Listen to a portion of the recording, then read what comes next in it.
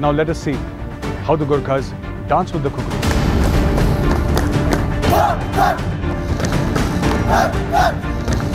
Hi, welcome. Today I'm reacting to a video from Republic World. This is Gorkha Rifles Special, Patriot with Major Gaurav Arya. Let's get to it.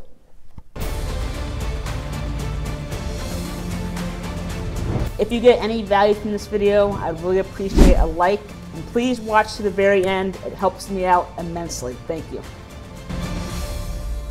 PolicyBazaar.com, Patriot.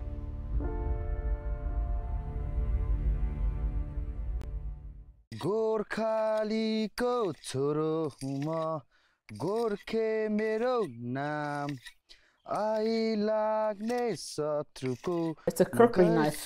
काम तमाम इतिहास पल्टाएर या पुर्खालाई सोध जितेकै छौ संसारलाई वीर वीर वीर Gorkhali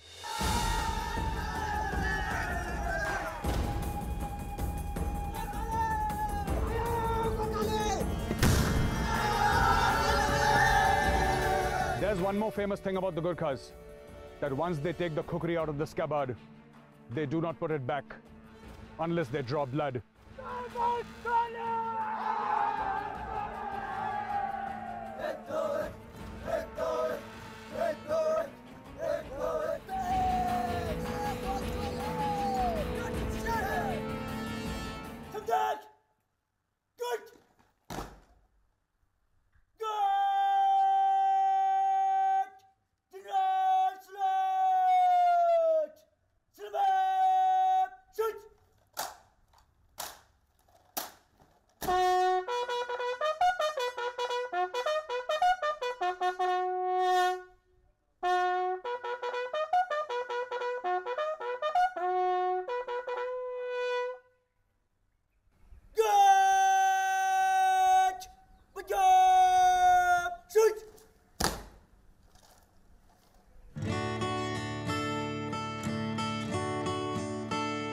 This beautiful forest hides one of India's premier training institutions, the 58th Gurkha Training Center.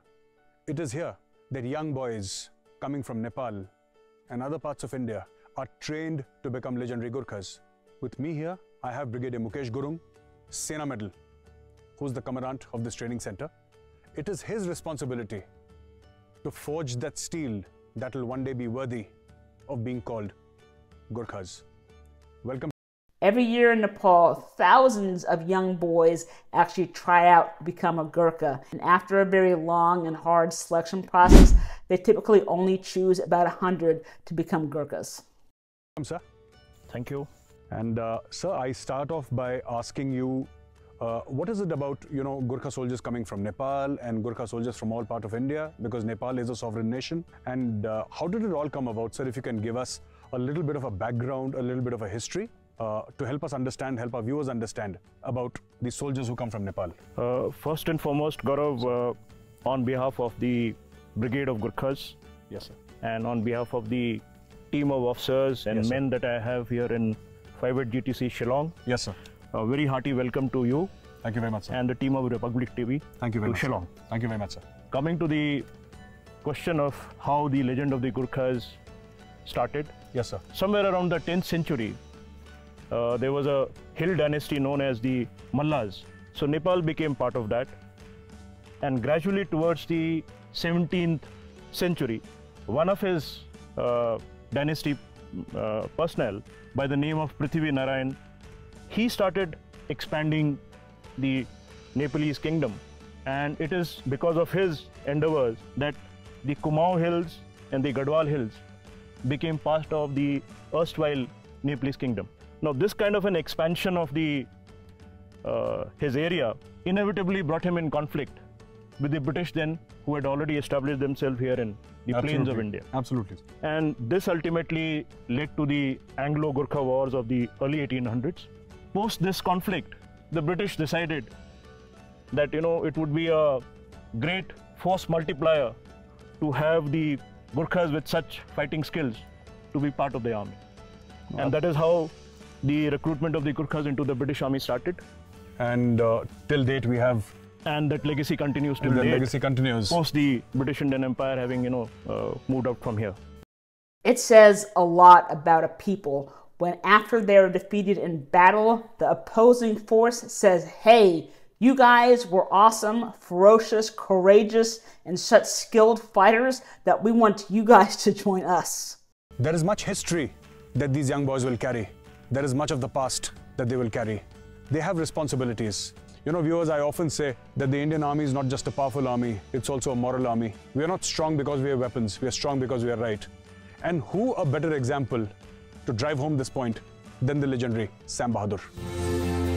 Yes, Sam Manekshaw, the first or maybe second Field Marshal of India. He was actually the first Indian officer to actually command a battalion, and that was the Gurkhas. I want to say that was World War II, but I'm not sure actually. This Sam Manekshaw Museum has some very interesting stuff.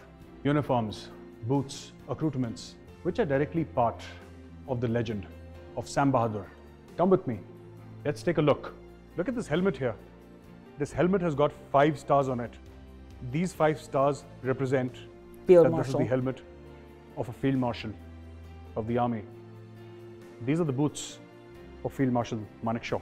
His cap, the pea cap, the ceremonial belt, and who can forget his famous uniform with all those ribbons and the 5 stars at the collar, the Field Marshal ranks, the belts here, both the belts, and the Field Marshal's baton with the Ashok's thumb in silver. The Field Marshal rank is a very unique rank. While it is an honorary rank, a person may keep this rank till the time he's living. They say that Field Marshals never retire. But Sam Manekshaw was a Field Marshal of Field Marshals. That Field Marshals do not retire is one thing. But with Sam Manekshaw, he never went away from our lives. He never will. He will live in the collective memory of an army and of a nation. And I've not seen the new Sam Bahadur movie yet, but it's supposed to be really good. And I do hope that you guys do get a chance to see it. And I'll put my reaction to the trailer, or if I ever actually react to the full movie, I'll put that at the end of this video. I'm here at the Veer Sthal of the 5th and the 8th Gorkha Rifles. Behind me, carved on black granite, are names of those martyrs who have fought for the Paltan, for this army, and for this nation. There are thousands of names, and they tell tales of valor and courage, and actions beyond the call of duty in places like Mesopotamia, North Africa, Afghanistan, Kargil, Siachen Glacier, Kashmir, you name it. And the Gurkhas have shed blood there. Some blood was their own, but most of it was the enemy's. That reminds me of the Vietnam Veterans Memorial in Washington, D.C. It is also made of black granite. If you ever get a chance to go to D.C., it's an amazing sight to behold.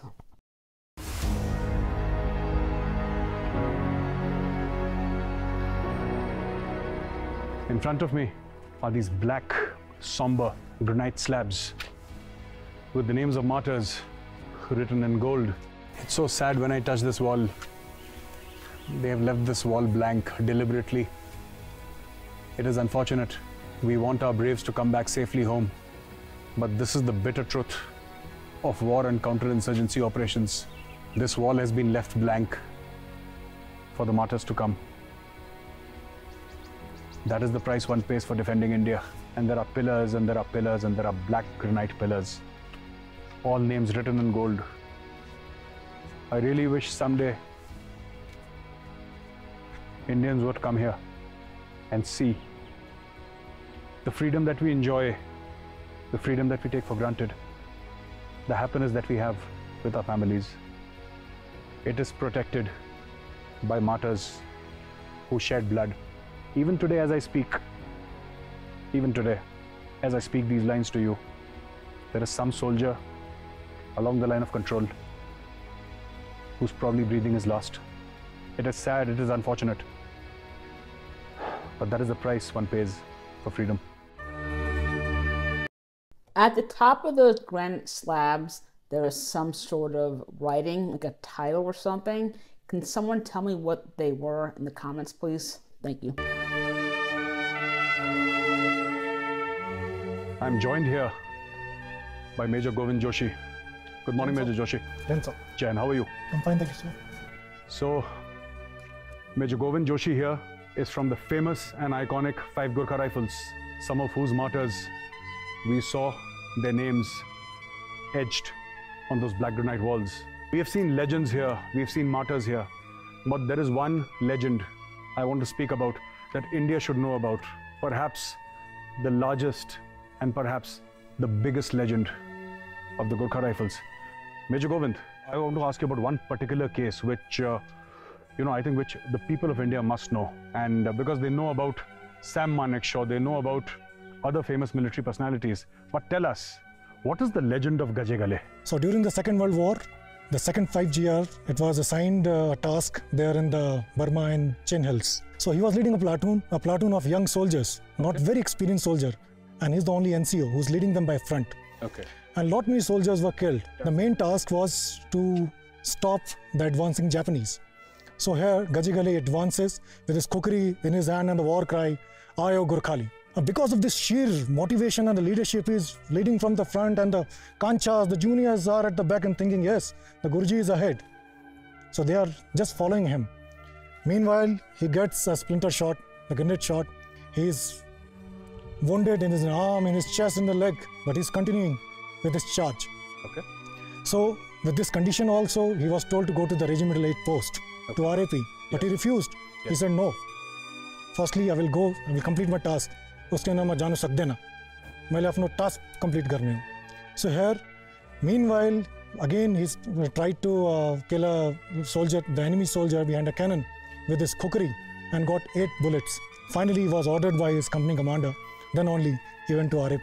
So first you're saying that he refused to be evacuated. Yes. Because he was given a task. Yes. And when the company commander said that, no, I'm giving you orders. You're ordered specifically. That is the time when he fell back. Yes. In spite of being shot 8 times. Yes. Plus that grenade splinter. Exactly. The only reason is that the only thing which is still in his mind is Naam, Namak and Nishan. Naam of his battalion. Yes. Namak, of course, is eating off the banner, and the Nishan of the banner is carrying. Imagine a good Naam, something. Naam, what does that mean exactly?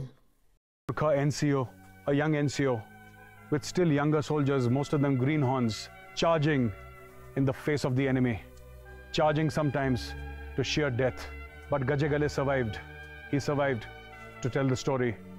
And for his act beyond the call of duty, the near miracle that he performed, he was awarded the highest honor that the British Empire could give. Victoria's Cross. He was honored with the Victoria Cross. Yes. Tim भर्ती भएर आयो मलाई खुसी और बहुत गर्व महसुस भइरहेछ लगभग म यहाँ 28 साल नौकरी गरेर 28 सालसम्म म रेजिमेन्टको सेवा गरेर कुछ दिनको बाद म रिटायर हुन गइरहेको छु त्यसकारणले आज म तिमीलाई आज यो खुकुरी दिन गइरहेको छु और मलाई आशा छ तिमी यो गोर्खा बटलाइनमा नौकरी गरेर तिमीले यो खुकुरीको शान और मानलाई बरकरार राख्छौ Good luck. God bless you. This is an interaction between father and son. The father, Subedar Gurung, has served his regiment and the country for 28 long years. And his son, young Himal, a young recruit who's yet to start his career with the army. And this is what the father tells the son. I have completed 28 years of honorable service. And after 28 years, I'm going to retire in a few months. I give you this kukri. This kukri is not just to cut the enemy down. This kukri is not just for duty. This kukri is actually a symbol of Gurkha pride. And then the father tells the son that I have high expectations from you, and I wish that you would always uphold the name and the honor of the regiment and the Indian Army.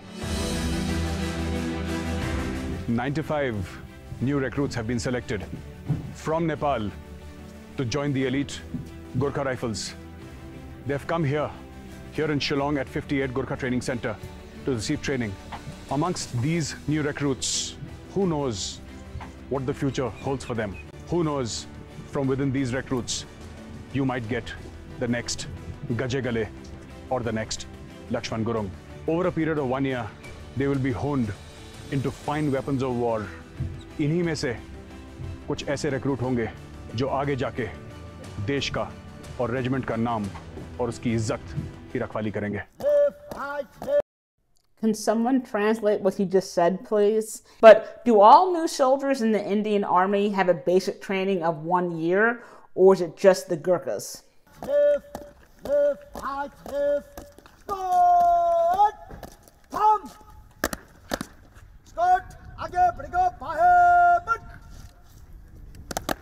They say that drill is the bedrock of military discipline. It is on this parade ground that young Gurkha recruits are taught the basics of military discipline. And it is these instructors here who instill that iron in their soul. They say that a soldier is not a soldier unless he has discipline. And it is this parade ground, this very parade ground, that those young men are made into the world's finest Gurkha soldiers.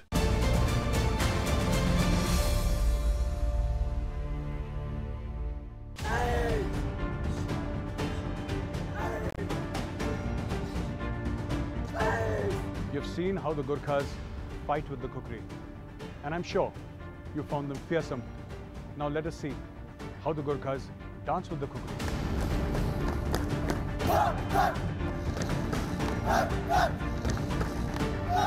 Hitler ने कहा थे जब कि विश्व का किसी भी सेना से लड़ाऊंगा लेकिन गोरखा सेना से नहीं लड़ाऊंगा बोला था. इसका यही निशान है.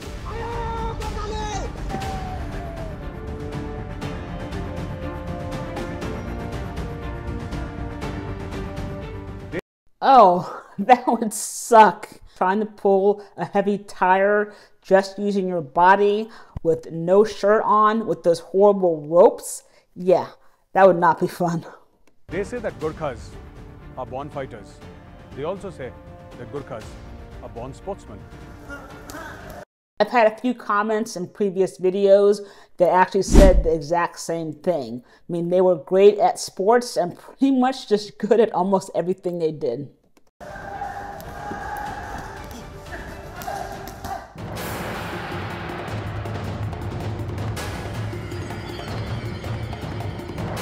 जैसे हम ट्रेनिंग में इनको एक इवेंट अभी जैसे कि बैटल फिजिकल एफिशिएंसी टेस्ट आपने देखा 5 किलोमीटर रन करके आए.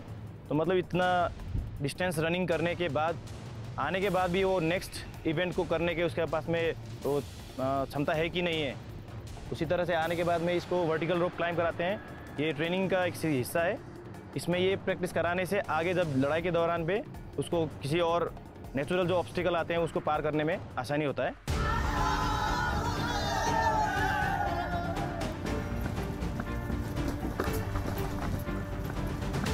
We are here at the battle obstacle course. Before this, these young recruits have completed successfully a BPET test in which all 106 running came in excellent. The fitness standards are indeed high. Now, they are going to start and run the battle obstacle course. The battle obstacle course comprises of 27 obstacles, all laid out on undulating and uneven ground. What does this prove? What is it meant to show? And what does it test? This shows that the infantry is unstoppable. You cannot stop the infantry. Whatever obstacles come in the way, the infantry will just tide over them and reach the objective. Let us find out if these boys are now ready or not. What did he just say? Back in 2003 in U.S. Army basic training, we did actually have a fit to win officer course, probably similar to this one actually. But it was tough, but it was a lot of fun. Here we have this jungle lane shooting range, wherein we train recruits to move in jungle, and in case they encounter any terrorist, how to engage it, how to eliminate it. After which we took you to the battle obstacle course, in which we said that the infantry is unstoppable. There is no obstacle that can actually stop the infantry. It just keeps on going till it achieves its objective. We're now here to show you that the infantry can not only cross obstacles, it can cross mountains, it can come down from mountains, it can climb up mountains. There is nothing stopping the Gurkha soldier. Okay, I was wrong. This obstacle course is definitely more extreme than the one I had to go through. What we have here is a young soldier doing the slide. This is a typical way of crossing a big divide like this. So this is how the soldier comes, using a rope between the two firm features like two trees, and he's crossed over here. Yeah, we never had to do that. With me, I have here young soldier Vikas Subba from Darjeeling. His name is Vikas Subba, but you will realize after a few minutes why I choose to call him Spider-Man. Let's talk to this young soldier and find out where he has learned this unique craft of climbing sheer faces of mountains. तो पहले आपने ऐसे शुरू करा था कि पहले artificial से शुरू करा था? मैंने सब कुछ आर्टिफिशियल से किया। आर्टिफिशियल से शुरू करा था और अब जाके आप नेचुरल पे आ गए हैं, है ना? तो आप हमें क्या करके दिखाएंगे? आप सीधा चढ़ के दिखाएंगे बिना किसी सहारे के, अपने हाथ से, हाथ और पैर का इस्तेमाल करके, सिर्फ ये सेफ्टी हार्नेस लगाए, इसके अलावा कुछ नहीं है, और आप पूरा ये चढ़ के दिखाएंगे sheer face. He is going to climb this sheer face and show us how this mountainside can be climbed. This 90-degree climb can be done without using of any machines or any equipment. There is just one safety harness, and this man, his strength, his guts, and his skill. Were they speaking Hindi?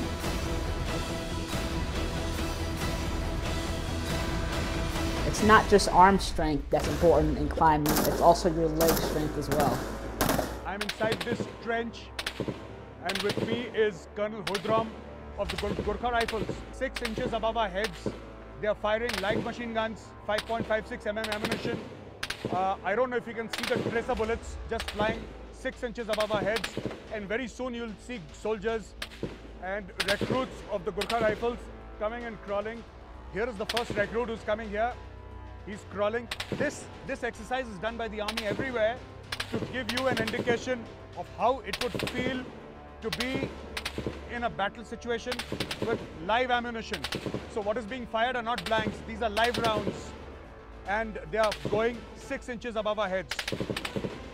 So US Army basic training, we have the night infiltration course, Nick at Night, where you are crawling with all of your gear on and your weapon about 100 yards in a field. There's simulated arty rounds going off all around you, and they're also firing live 5.56 ammo over your head. It is scary, but it is a lot of fun. Shabash beta, shabash. I'm doing this after 18 years. It's a little strange, but memories are coming back slowly. We've seen a lot of battle inoculations in the past during my time with the army. I hope you can hear the explosions that are happening 6 inches above our heads. This is live ammunition being fired. Some of them have kukris clenched to their teeth, because when they reach the objective and when the combat gets close and dirty, when it's hand-to-hand combat, then the Gurkhas are famous for slaying the enemy with their kukris. Barrel bacha ke beta. I can see ricochets. There are tracer bullets which have hit some rocks and they're ricocheting all over the forest. They're crawling one by one through this, which is muddy, in some places half filled with water. There goes a mini flare up to light up the sky. They're firing so close. They're firing so close, and the mini flares are landing so close to us that I can almost smell the cordite. I can smell gunpowder. Colonel, how was your experience the first time you did battle inoculation? How was your experience? Well, when I was under the battle inoculation for the first time, that was in the Officers Training Academy. It was like, a different experience in that we had been trained hard and we had been doing the firing ourselves. And towards the end of the training, I would say that's the culmination of the training, in which we are put under the effects of actual fire, just to give you an effect as to how it feels to be under actual fire. So it was scary initially, and after that, once the blast went off, and after that, once we started running and then getting inside the trenches and started crawling, and we feel that the bullets are just going right overhead. That's the time disoriented, we started feeling that okay, one mistake and that's it, your life. Yeah, that's the end of it. Huh? That's the end of it. Yeah. And so it was like, okay, this is the life in the army is not simple, and one mistake is all that it takes. Yeah, you're very right, very right. I second that. Life in the army is not so simple. One mistake. Now, if I just decide to get up and sort of scratch my back a little, there's going to be a hole in this helmet, probably. So I don't think I should get up. Yeah, there's one more guy coming.